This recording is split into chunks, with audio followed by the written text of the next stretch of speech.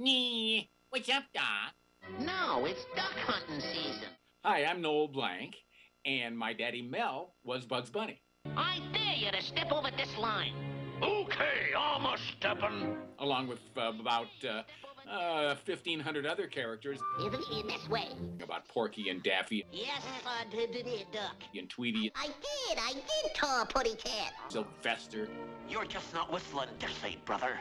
and the Tasmanian Devil, the Roadrunner, Wile E. Coyote.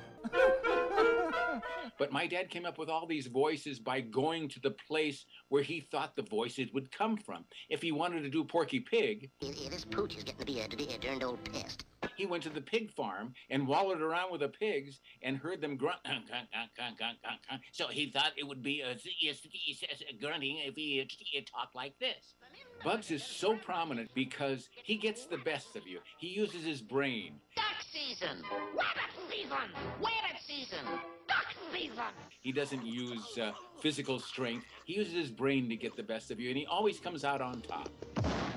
Bugs was a groundbreaking animation piece because he came out just before we got into World War II. And he became significantly the person or the rabbit or the cartoon that the Yanks got behind.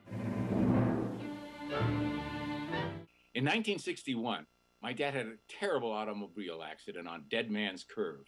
And he was taken to UCLA hospital in a coma and remained in the coma for 20 days. We all tried to get him out of the coma by using every kind of person to come in and say, "Hi, Mel, how are you?" Nothing happened until the doctor came in one day and said, "Bugs Bunny, can you hear me?" And Mel came out with, "Yeah, what's up, Doc?" "Porky, can you hear me?" "I sure can." And the rest of the characters, and Mel was fine after that. I think my dad believed that Bugs Bunny and the rest of the Looney Tunes gang would live forever. He really did think so because he knew that everyone loved them and every generation loved them. And I thought that they'd live eternally. That's all, folks.